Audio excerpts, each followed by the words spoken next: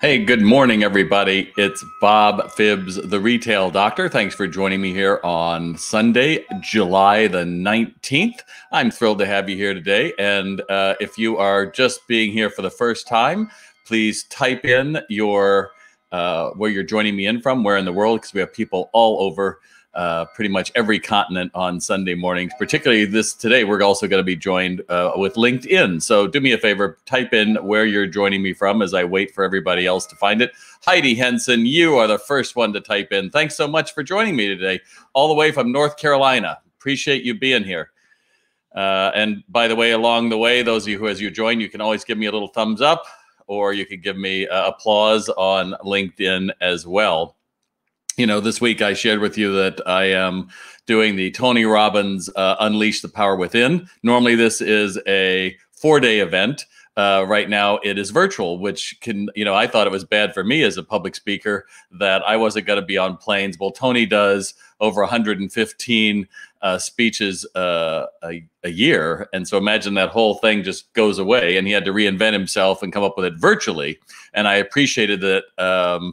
He was able to find a way to have, there's 22,000 of us, I think, doing this virtually, whereas in person it'd only be 10,000. And so some of you asked questions about like, well, what's it like? And tell me, what are you learning? And I thought I would share with you a story. It's a little personal, so I'll say hi to a few people before I get into that. But a lot of you on board this morning, so do me a favor, give me some love. Yeah, this is part of our kit, which I thought was awesome. They had little sticks. You could hold up the thumb or the heart in any event. So let me just say, hey, Ralph, glad you're here today from Crystal Cove. Sharon, Heidi, Susan, Jason, Leonie, Golem from the UK. Sweet. LinkedIn user from Singapore. I hope you have a name there, LinkedIn user. Lois from Dubai, Yusuf from Nigeria. LinkedIn user Nigel oh, hey, Nigel, glad you're here from England. Tristan, glad you're here. And there's a lot of other ones as well. So Tony, I'll get to his story why I share this story. But let's just say that I did not have the best relationship with my dad. My dad was a civil rights activist, and there's 3 brothers, and we were beaten up a lot of times for things he would say on TV or write. And it was just not a great childhood. And I grew up pretty much hating what he did. It was like the 4th son in our household, prettier looking, more accomplished, got the trophy and got all his attention, and not us.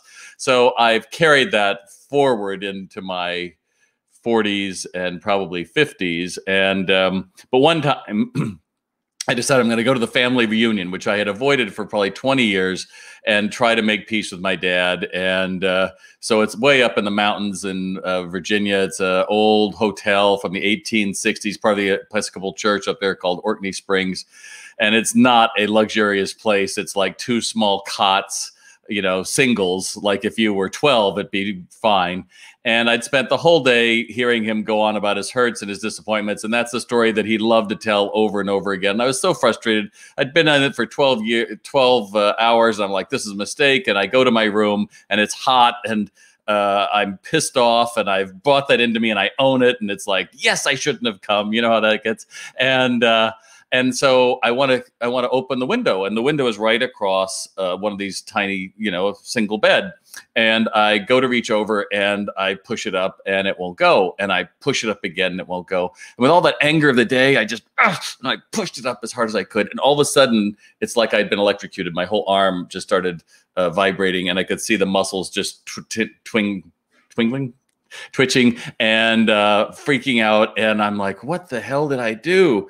But I don't run down and get down the mountain and go down to a emergency ward. No, I can handle this. No big deal.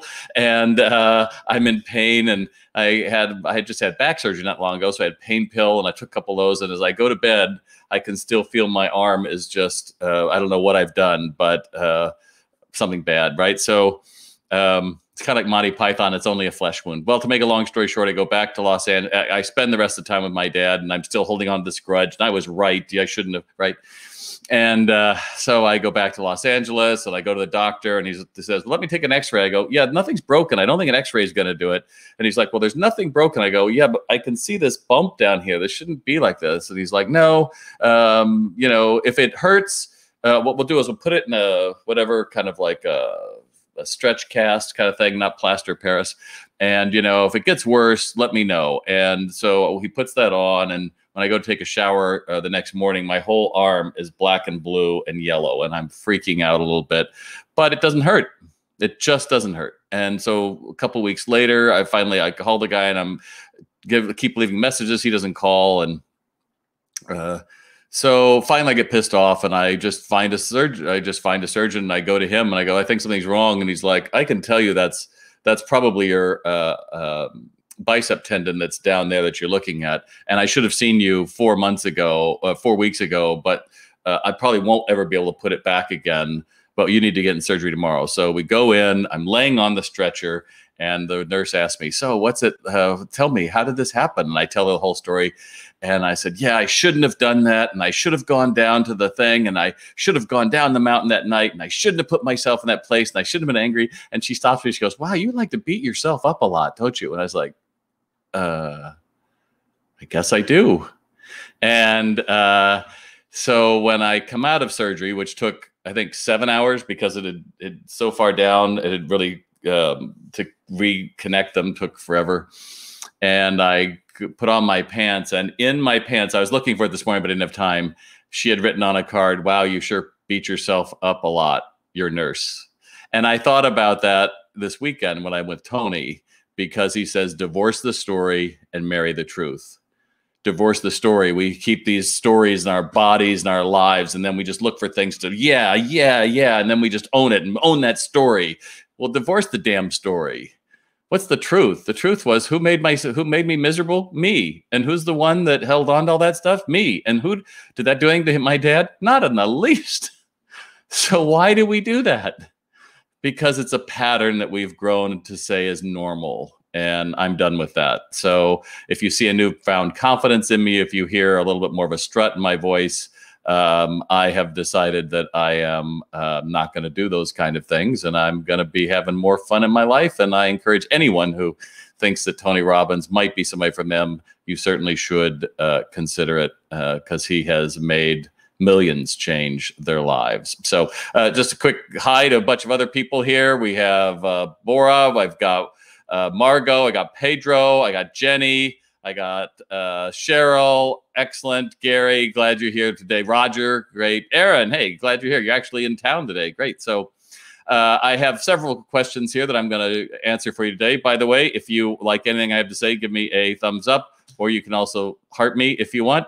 Or you could just type in the box and say yes if something that resonates with you, because ultimately we are trying to find our way through this new normal, and we're doing it together. So David says, our lease is up. Any recommendations for terms on signing a new lease? So David, I would assume that you're not a major retailer, because you probably have banks of lawyers if you are, and AI has figured things out.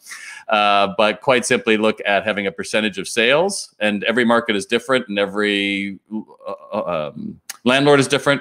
But I would say, decide to do a long-term lease or don't do it. We have got to get out of this idea. We are settling. We are waiting. Our duck and cover. Oh my God, it's all going to end. I am done with it. I actually deleted one of my news apps the other day, and I didn't even pick it up today, and I feel great. And I'm here to tell you that we have got to commit to saying no more bullshit. We have to be able to call it out and say, I'm not going to go down that road. I'm not going to go through and say, oh, it's because of somebody else. Let's own it. Let's fix it. And let's look at the future, and let's go do it. Because that's all that's possible right now. If you don't believe that, then don't follow me and get the hell off and go, watch somebody who does cat videos and tells you it's going to be great. Just tell yourself it's going to be great. No, it's not going to be great. It's going to be all of us to do the hard work to fix what the hell broke. And you know what broke is customer service. What broke is hiring people who are talented, people that give a damn, people who are passionate. Restaurant owners, I see you, several of you here follow me too. What about the days of a professional server whose goal was to make somebody else's day? Now we gave up on that, Bob. That's hard. There's 20 million people who are unemployed right now. Why the hell are you settling? Why the hell do you tell me, oh, well, they've been with me for 20 years. We can't rock the boat. Why the hell can't you rock the boat? Do you think she's happy? He's happy being there 20 years? Stuck as you are, going into that store every day saying, oh, I hope someone walks in the door, and their mind just melts away into sadness and goes backward into all the crap story. and they marry the story again. Oh, it's terrible to be in retail. It's horrible for us in brick and mortar. Yeah, it'll never be good again. The good old days. Let's divorce that crap. Let's look at the truth. Who's the only one responsible for your happiness right now? You. You, not me. You. All right. There you go. Thanks for the pet retailer that says nothing wrong with a good cat video. Very funny. All right. Kelly says, I'm experiencing a lot of we are just happy to be out of the house customers who are using the store as something to do to escape the heat. I also get this same thing during spring break with moms looking for something to do to entertain the kids. How do you handle it? Well, up your energy, Kelly. And again, unfortunately, you are going to be hearing me in the middle of this transformation where there's probably a lot of energy coming at you, I can imagine. But let's claim the moment. Let's be glad that somebody walked into your damn store. Let's make a party for them. Let's jump up and down and say, holy crap, I've got to change her from, well, we're just looking around hoping something stands, to really connecting and finding a way into that jaded customer. How to not be this passive, oh, let me know if you need anything. We're just looking. Because it gives you that check mark like, well, I asked and they're not. And well, it's hopeless. She's a mom with kids. They just want to get out of the heat. It wasn't my fault. I didn't do anything wrong. All these people are just looking. Bullshit. Retail went up 7.5% in June. Retail went up 7.5% in June. Those of you who keep telling me how, oh, it's so slow, it's terrible, that you're acting as if it's something else that somebody is telling you I won't buy today. Look, they wouldn't go into a store if they potentially die. They wouldn't have made that jog unless they thought there was a chance for happiness or hope or possibility or something that's going to make their day better. And yet we check the box. Oh, well, I asked. Jane, she's really good with customers. Hi, she always says, hi, honey, how you doing today? And, people just blow her off. I'm tired of hearing this stuff on these videos. Because why don't you change it? Why don't you find a way to claim the moment and say, dang it, let's step up, let's be a retailer, let's be a merchant and realize I got to make their day before they're going to make mine. But no, we check the box and then you guys all get on your little private groups and talk about how it sucks to be you. And then everybody else is like, oh, yes, it really sucks. And then someone's like, well, we could be positive. No, that's bullshit. Not in my market. And then we have to put in the masks and it's this and it's that. Another wave's coming. And then we have to just drain all the hope out of it. And then we're left stuck with it. And you go to those groups because that must fill something you have inside of you. That's the sad truth. Not my fault. So, Kelly, if you're done with that, if you want to commit to doing better, then sign up for salesrx.com. I train you exactly how to build rapport. I tell you that it's about making somebody else's day. The party is in the aisles. I give you the exact steps you need to follow. But, people are like, well, I've tried. I tried. I read your book. Knowing isn't doing. Because if you were doing it, you'd be doing it. If you knew it, you'd be doing it. Do you join a gym and say, like, I worked out yesterday, therefore I'm done? No, you train every day. Remember how I told you back in March when everything was melting down? The thing I was looking for was when baseball would restart. The Yankees spring training was last night. We're seeing the green shoots come up. I get it. We are in winter. I get it. We are in winter. Trust me, as a speaker who's used to spending their life on a plane, I get it. But you know what? I am already 3 months out saying, where do I need to be? What do I need to be doing? What do my customers need to be doing? What do I need to help my customers? What are they dealing with? And how am I going to get them to change? Because I got the product, so I'm not worried about that. It's those of you who sit on the fence week after week with me, and you sit there and say, well, I'm just not ready. It's not the money. You're afraid of change. You're afraid of saying, I'm done with being unhappy.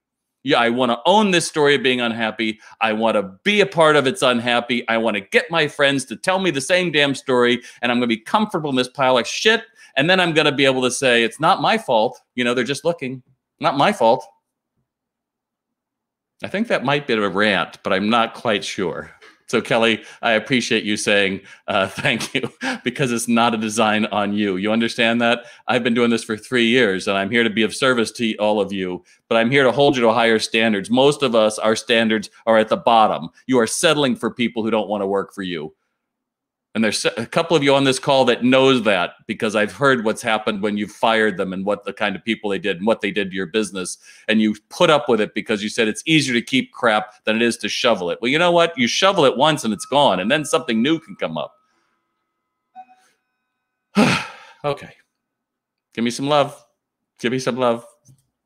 There you go. Say yes. Do something different. Do something different. But you know what? If you're not, then what are you going to do? Are you going to sit there and say, "Oh, well, you know, Bob, he was on a rant today. It was really funny. Let me share this. Let me go back to my kitten videos, but I'll share this." Why don't you take action on it?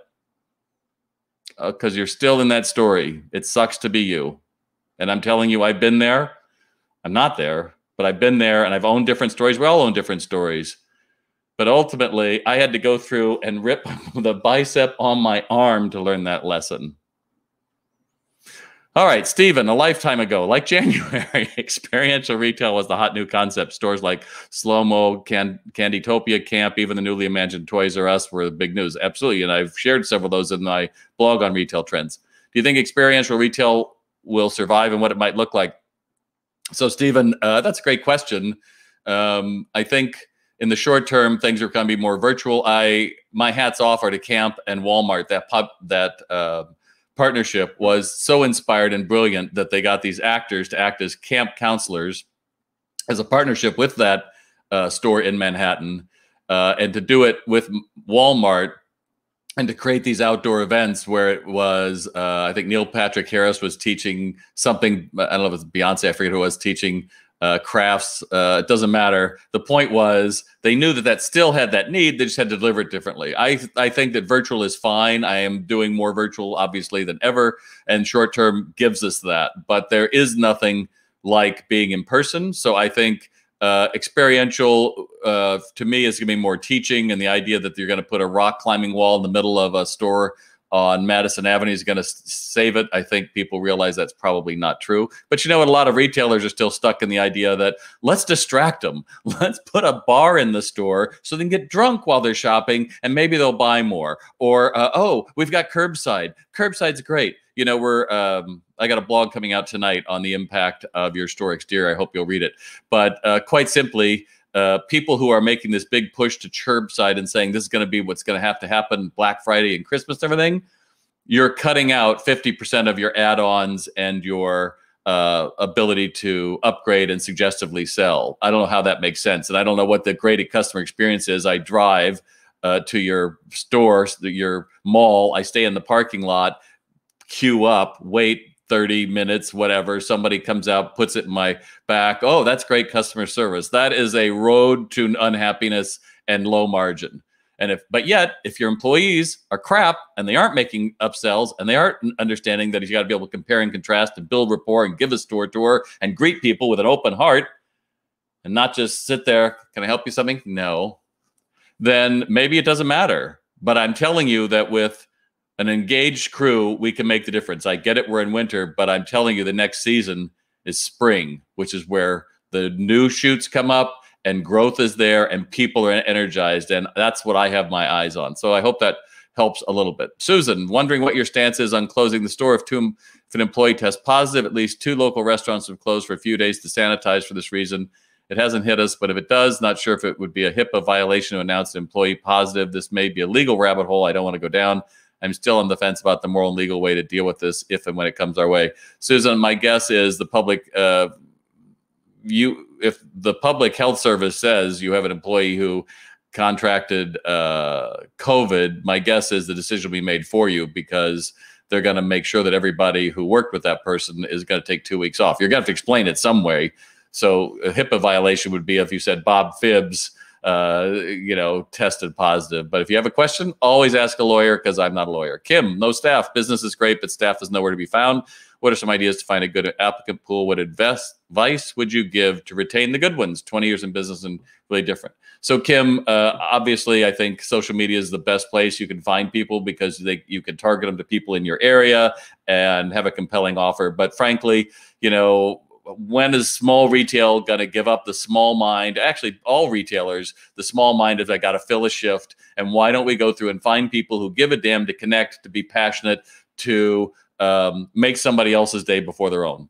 Why are we still coddling people and not training them or onboarding them? When I work with bigger organizations and we're talking about where Sales RX fits into their onboarding, it's because they have a system. It's like, well, how is it going to work with HR and how does this plug in? And it's like, oh, this is how it all fits in. And then sometimes I work with other retailers. It's like, oh, well, what's your onboarding system? We don't have one. What? Well, we just have them shadow. Well, then you pretty much have said my fate is in. It's not something that I have a responsibility for. They'll just come to us. Why don't we stop the coddling? Why don't we stop the coddling of yourself? Why don't you raise your standards to say, good is only going to get me poor results. I got to do excellent, which means I got to find people who are passionate. I've got to interview with passion. Oh, you know what? In sales, there actually is a whole course on how to hire smarter. 9 lessons on all the stuff you shouldn't be doing that you're probably doing right now, like hiring friends and asking availability and asking goals in the future and a bunch of other stuff that will not determine their success. So if you want to have people work for you, you better have a system that shows we got our act together. You better train religiously because, again, you don't go to the gym and say, oh, I worked out last week. No, you have to work out every week if you want to get results. And the other question was, what advice would you have to retain the good ones? I'd say step up if you work here. This idea that it's a right to work at a retail store because you've been there long enough has got to go. It's a privilege to work at a retail store, to work around pretty things. And right now it's challenging, and I get it, and I get it, I get it, I get it. But at the end of the day, if you're settling for poor results and you think it's all somebody else's fault, I got news for you. Look in the mirror. So I hope that helps, Kim. Cheryl, yes. George, I love the drive. Nicole, short term, I'm doing Action Retailers Wednesday. Yeah, physical is still preferred, but after COVID, that's great. Jen, thanks for the insight about curbside. Again, curbside, when you're locked down and all you have is curbside, then hey, great. And if you need a website to do that, fabulous. But this idea that Macy's is going to somehow resurrect itself by having curbside delivery at a mall. It's like, what planet are you on? How many people have to be able to queue up for that to really move sales? And while we're at it, I was reading how the Neiman Marcus CEO and Jane Soltow with JCPenney are getting their bonuses as they're whacking employees at corporate level and at the stores. How do you possibly lead a team like that? Be like you driving up to your business with a brand new Range Rover right now with all the bling on it and everything and the options, and you drive up and you go into your store and it's right there, and like your license plate is like, I'm the best or something, as your employees come in. Like, wow, what does that say about us? You have to manage the optics. So again, stop hiring bodies, find people who are passionate, that give a damn like I do. Why don't you give a damn like I do?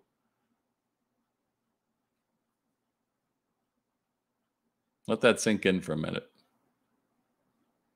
LinkedIn user, it will survive. It's not a matter of surviving, dude or dudess. Yeah, of course it's blending digital, strong social community. Make no mistake, 80%, 90% is still done in a store. So why the hell aren't you upping your skills right now? And that goes for big and small retailers. When I hear the big retailers, oh, they're cutting staff, cutting training programs. What are you going to do? Just leave the lights on and expect that people are going to give a damn? Because if you don't get in state, when you walk in, you know the difference between having a coach. You walked into, remember that teacher that you had in high school that made you really give a damn about chemistry or geology or math or something where everyone else was crap. That's what we're looking for. You've got to find it in here and be willing to work for it. And if you're not, then the society owes you nothing. No profit, no job, nothing. But this idea that retail will survive, that's bullshit. Retail is going to do great. Retail's going to do great. And those that don't probably shouldn't have been in retail. Because when you commit to it, your mind will find a way. We are in the tyranny of the shoulds. Well, I should do this, and we should wait till there's a vaccine. Bullshit. Do it. Commit to it. That's all of you. I should go to Tony Robbins more often, I think. I just have a little bit more. Those of you who've been generous enough to stay on here with me. Give me some love, damn it. Give me something. Give me something here. Give me something here. Macy's is not done. I think leadership is done. Macy's better figure it out. You have a storied brand. They were bought by another brand called Federated. They brought together May Company, which was a California brand. They put them both together and they made them into beige. Macy's is one of the greatest brands in the world. Why the hell doesn't somebody give a damn about it? Why the hell don't the employees rise up and say, this is bullshit? Why the hell don't they have the capacity to say it's about making somebody else's day, but that starts with our employees instead of, well, I got my check. Oh, well, sorry about that. Because it's a we moment. I've said this to you since March. We are in a we moment, not a me moment. And when I see CEOs do that, it's talk about being bankrupt on many ways. We're in a we moment. That goes for you big and small ones. You have to find a way to make a commitment. Are you here or not? Are you willing to do it? Are you willing to step up and let me train you? Or are you going to sit back and say, well, you know, that might take time and money, and I really don't want to do it. Good, then just be honest. Just be honest. When people walk in your store, goes, it doesn't matter whether you buy from me today because I checked out long ago and I really just want to sit here. My story of it sucks to be me. And so I called up my other retailers who also sucks to be them. And we have a whole Facebook group for It Sucks to Be Us. And you know what we do? We share Bob's posts every now and then. But, you know, a lot of people say ours is different. It doesn't work like that in men's suits. It doesn't work like that with toys. It doesn't work like that in whatever. I have clients who are up 200% and 300% right now. Are you settling for crumbs when you could have a whole feast? It's only you, baby. It's only you. Top Fan Devi says, please share what the virtual Tony Robbins event is like and what your biggest aha has been. Inspiration and innovation. And also Top Fan Rebecca says, share a few of your top takeaways from Tony, the ones that we need to hear right now. First off, I am not Tony Robbins. I am Bob Phibbs. And so what lands for me may be different than you. The one thing that Tony has said since I first came in contact with him almost 30 years ago is you have to see the results before you take action. So, for example, with Sales RX, unless you believe that I can raise sales by 5, 10, 20%, I can increase your number of items in the basket by 30%. Unless you believe that your employees are trainable, then you're going to say, well, I hope this works. Imagine going into, you're at your wedding and you turn to your mom as you're walking down, your dad as you're walking down the aisle. I hope this works. Nice. Imagine going to get, you're going into the plane and you're passed by, the pilot passed by you and the stewardess goes, oh, we're looking forward to flying with you today. And he goes, well, I hope we get there. See, hope isn't good enough anymore. You either commit or you don't. To me, that's probably what I'm going to change after the result of Tony is it's about commitment. What are you willing to do? What are you willing to do? And be honest with yourself. What are you willing to do? Because ultimately, somebody said, well, I can't believe you go to Tony Robbins. Of course I go to Tony Robbins. What the hell's your point? I have many mentors. Don't you? I mean, mentors I pay money to. Mentors that I say, here's something I want to fix or I want to do. Because you know why? Success leaves clues. People that have been there before can show you the way much quicker. I can take 30 years, 40 years of what I've learned in retail and condense it down to you so that you can understand it like that. You don't have to go through all the pitfalls and have people say like, oh yeah, that didn't work or that did work. And ultimately, when you do that, you realize that proximity is what builds results. Because you are close to them, you're able to pick that up, whether you buy the program and then you also follow them on Facebook, but you're willing to come into that world at a deeper level instead of just surf along at the top and go like, oh, he makes me feel bad. I like him, right? And that's probably why when we're creating the Sales RX Challenge, which is going to debut in August, just know it. It's going to be a program. It's going to be very cool. And it's all about that. But if you're tired of just feeling shitty about it, of feeling powerless, of feeling that there's nothing you can do, it's hopeless, and you're tired of the excuses, then put it on your calendar to watch. Mid-August, we'll have a webinar that'll announce the system and how you can participate in it. So if you have any questions, you can jump that in. Hello from Bangladesh. Awesome. Whitney, bravo. Thanks so much for that.